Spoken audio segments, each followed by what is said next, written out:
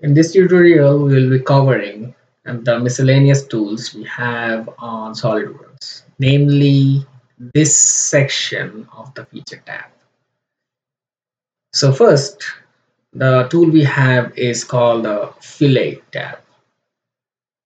Okay, so whenever you have a rough edge in one of your designs, what you can do is round them up, or make those offer something a constant variable, or smooth them up, depending on how you want.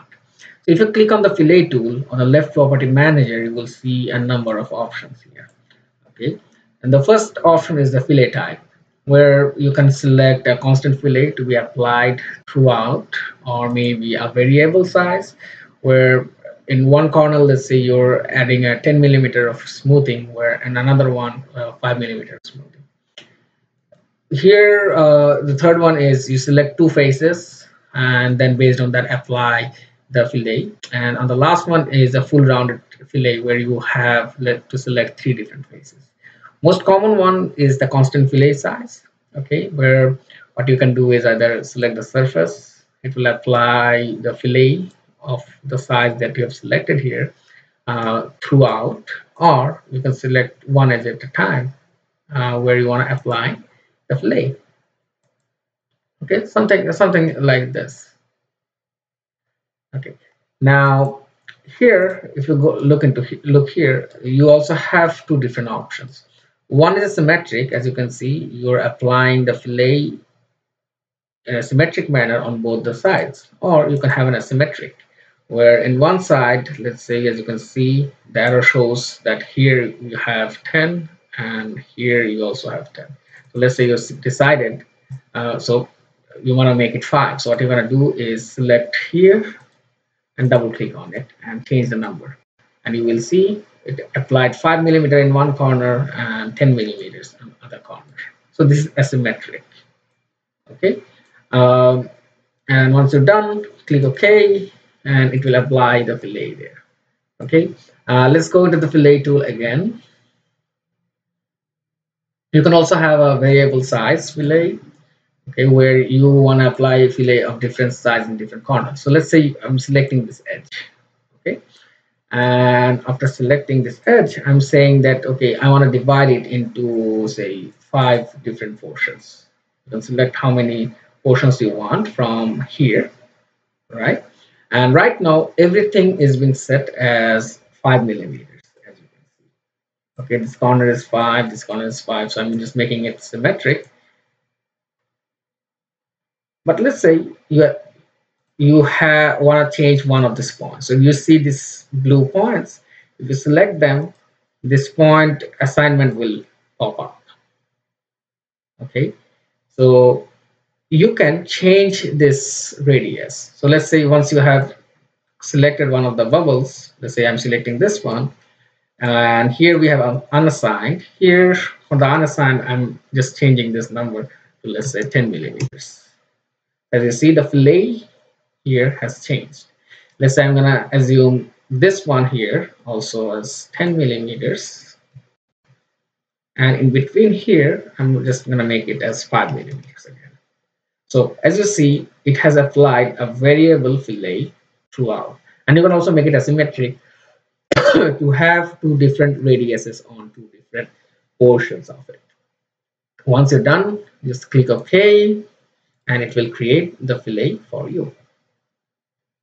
Okay, cool. Next, again, we select the fillet option, and we have here is the face fillet. Okay, so basically you're selecting two different faces. So let's say I'm selecting this face, then on the other box on the left side property manager, I'll be selecting the other faces on which I wanna apply the fillet. So as the coincidence of these two surfaces, we have them here, the fillet will be applied on these corners. Okay, so once you're done, just click OK, and you will have your fillet there. Okay, so now let me delete all the previous fillet I've created. Let's go into the fillet option again. Well, now last but not the least, we have the full round fillet. So here we'll be selecting three different surfaces. Here we're not giving the option where what's the size of the fillet. Here, like on the first one, you see the size here. On the second one, you see the size of the fillet here. The third one, you see the size of the fillet here. Here we don't do that. It will be calculated automatically based on the surfaces you are selecting. Okay, so SolidWorks will do the calculation for you here. So if you simply select three different surfaces, okay, the order, by the way, the order is has to be in order. Oh, my bad. This works much better. You need to use this for rectangle objects. I completely forgot. So let me create a new plane here for this example. Let's say it's gonna be somewhere along here. I'm creating a box, for example, and let's create this. Okay, let's go to the fillet surface because that was variable. That's why it was messing it up. Um, you select the three surfaces, 1, 2, and 3, and as you can see, it has already completed. On the other one, it didn't work because when I'm selecting this and this, the surface has the edges along this line, and this line, and it was not covering the whole thing. So creating a fillet would have been a problematic thing. So once you're done, click OK, and now you have a filleted object. Okay, nice, awesome. Okay, let's go to the next tool, which is called the chamfer tool. Okay, so what does the chamfer tool do? So if you click on the upside down triangle here, you will see the chamfer tool. Chamfer is basically chamfering one edge or one corner of any object you have there. Okay, so I'm just basically cutting it off from one of the sides, chamfering it off. So in the chamfering option, we have 5 different types. The first one, you know, the from one of the corners what's going to be the distance and the angle. Basically, let's say if you want to create a chamfer on this edge, you know what will be the next point from this edge. Let's say 10 millimeters. So 10 millimeters to right will be here, left will be here, and then you will create an angle. Let's say 10 degrees, 5 degrees, and whatever the portion you have there, you will just cut it off. So this is the first type. The second one is you already know the distance, which portion you want to cut out. So you start from this one. First distance will be on the left side. You know how much you want to cut from this portion. The second one, you know, on the downside, how much you want to cut on this portion. And then you just apply it and it will just cut away from those distances. Okay. And the other one is you just know where you want to create the chamfer, which is this, and you know the distance or the length of that chamfer. That's it. So you just need to select 2 of the surfaces where you need to create chamfer. So let's start with the first type. Okay. Oh, by the way, I missed the third one, which is a vertex based. So you need to just select in which vertex or which corner you want to create that. Okay. So let's start with the first one, where you know the distance and the angle. So I'm just selecting the edge where you want to apply. Okay. And on the left property manager, you will see what distance. As you can see, it is applying. This is where the distance will be, right? So you can change it from here, or the property manager is showing it in summary here. So let's say you want to go for 15 millimeters. Right now it's 45 degrees. You say that, hey, let's go with something called 25 degrees. So it calculated the 25 degree from on this angle, and will be chamfering this portion. Once you're done, click OK, and you will see this is how it has chamfered that material.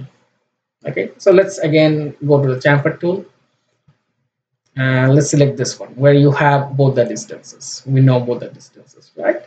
So I'll be applying it on the other corner, which is this one. So I'm selecting the edge here, and I'm saying, okay, cut away, let's say 5 millimeters from each side. So it's going to do so. And similar to Fillet tool, you also have the symmetric and asymmetric option. If you select the asymmetric option, so you can select, hey, this corner it says 5 millimeter, let's say you want to make it 15, and on the other side it says 10 millimeters, so let's say you want to make it 12. So you can adjust that, click OK, and you will have the chamfer based on distance from the edge that we're looking into. Okay, let's go to another corner. Okay. Again, upside down triangle, click chamfer, and we're going to select the vertex option. So in this one, we're not selecting any edge, but we're going to select a vertex.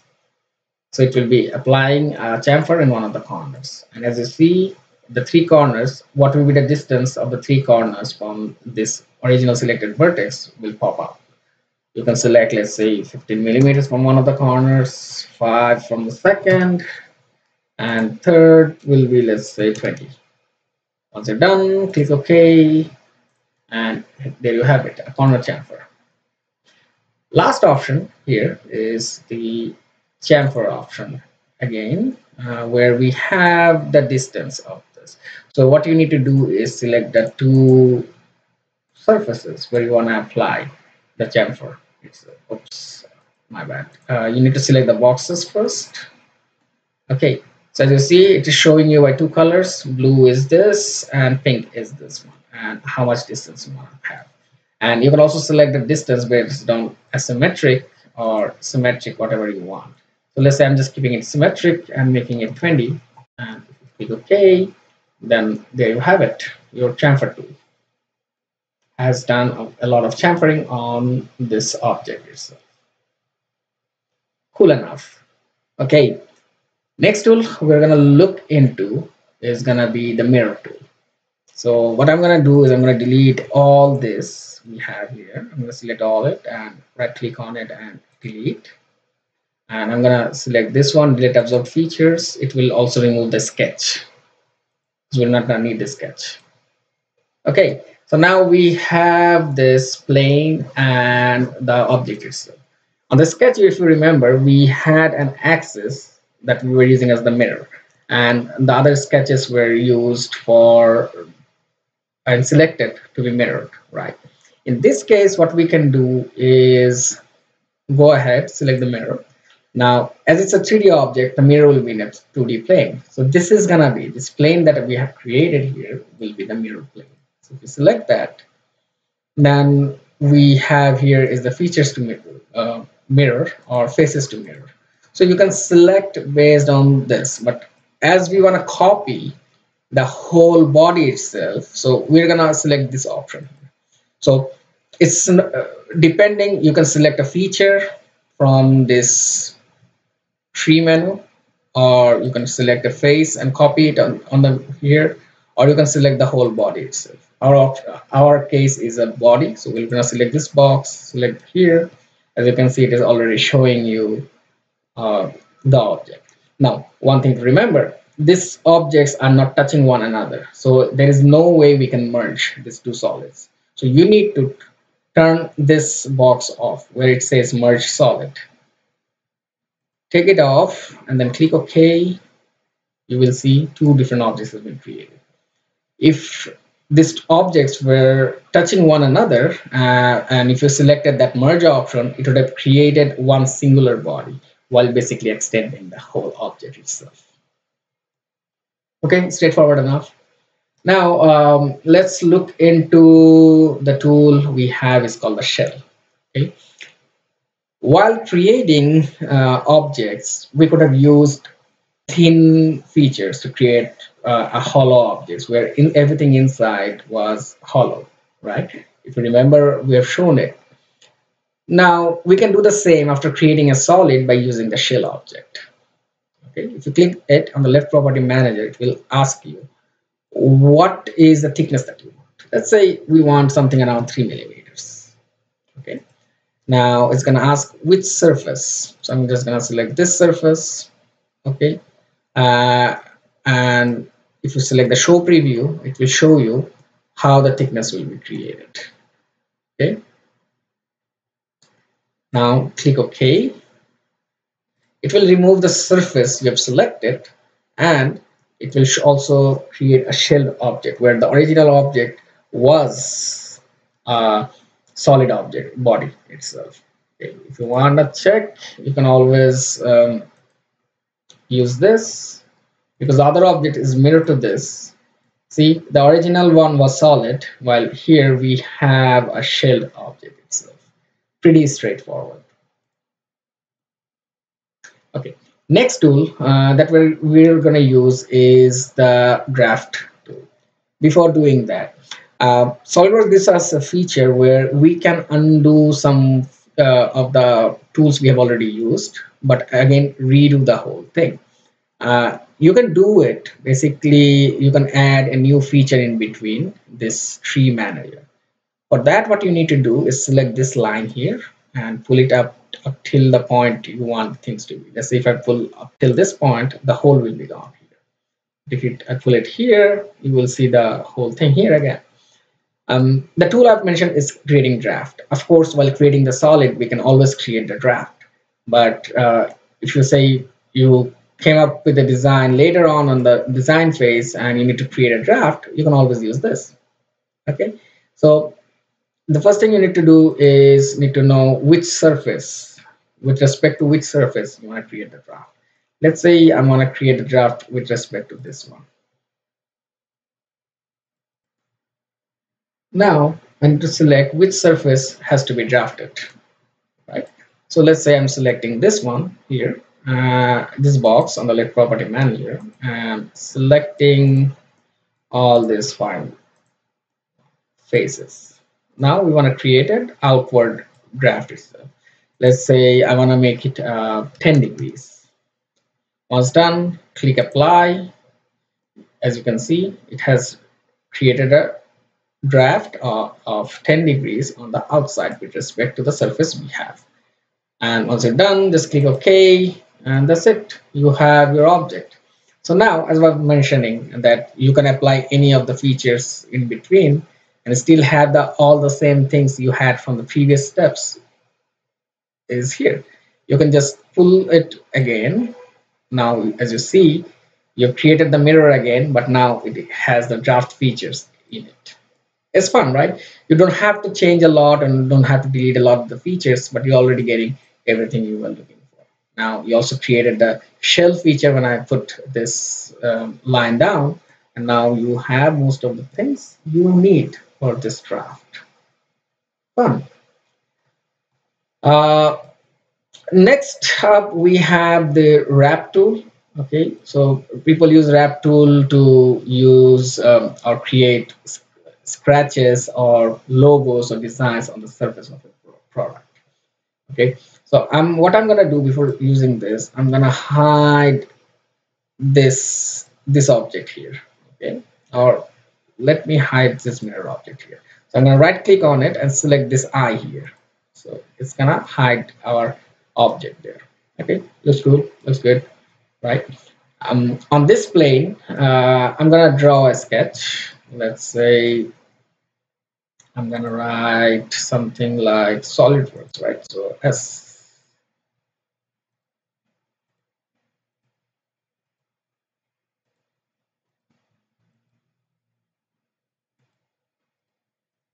Okay, I created this sketch and click OK. Let's say this is the logo we want to imprint on the surface of this object. We're going to select the wrap option here, select the surface where we want to have this etched, and oops, yes, select the wrap tool here, select the sketch that you want to use, and now it will do the projection for you automatically. So the first thing you need to do is select on the left property manager this box where the surface or which surface you want to select. So I'm selecting the surface here. As you can see, it is showing. Now you have a few different types that you can use. One is you create an extruded version. So it will have an extruded logo here of certain thickness, let's say 2 millimeters in this case. Or you can do an emboss where you will put an impression on the surface from this logo itself. or you can just each an outline. Okay, so let's look at all at one at a time. So I'm selecting the each first and clicking OK, and as you can see, it has just created an outline there. That's it. So now it's just two different surfaces. Other than that, it's pretty straightforward. Going back there, edit features. If you do on the deboss here, click OK. Yes, I'm just making it 2 millimeters. You will see there is an impression there, right? It has created a cut away and created the logo there. And we have, if you go to the emboss here, click OK, you will see it has come to extra portion. Now a question will be, hey, Sayed, we can always do that by just drawing on the surface directly and just do an extrude boss or an extrude cut and get the same thing. Yes, of course we can do that. There is no problem with doing that. We also have the option to use any other tool to create any of the features. One advantage the wrap tool gives you if you're working on a cylindrical object. Okay, so let me show you an example. So I'm creating a different plane here, and on this plane I'm gonna draw, let's say, a cylinder, a cylindrical object. So I'm just creating something, a rectangle here, right? And going to the features, getting the revolve boss and base, and I'm going to use this surface as my axis, right? Now let's hide the other objects here we have. Okay, that's good. Okay, and I'm gonna make it perpendicular to this, and on the first plane I'm gonna draw something. Okay, let's draw something like this. A little crazy. Just going a little crazy. And click exit. Okay, so it falls on top of the cylinder, okay? And this is how it is. So now if you go into the wrap tool and select the sketch, and for the surface you select this surface here, you see it is wrapping around the object. So if you have a curved surface, it's easy to wrap around those objects here. So let's say I'm just going and emboss here, clicking OK. You will see it has curved itself around the cylindrical object itself, right? Instead of just putting it on the same go on the plane surface. So if we do deboss, it's gonna be the same thing. Okay, if it was a plane surface, it would have been easy using the extrude boss and base. But for cylindrical objects or spherical objects, using the wrap tool is pretty straightforward. So the question is, can you create the same thing with other tools? Yes, you can. You need to be a little crafty in this. But why do so if you already have that tool given to you?